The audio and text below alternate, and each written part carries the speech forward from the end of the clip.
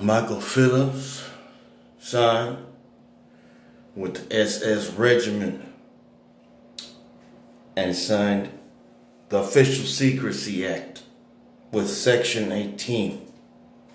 Now, they may or may not have changed their name and location at this point in time, but what we do know is those videos from Apextv.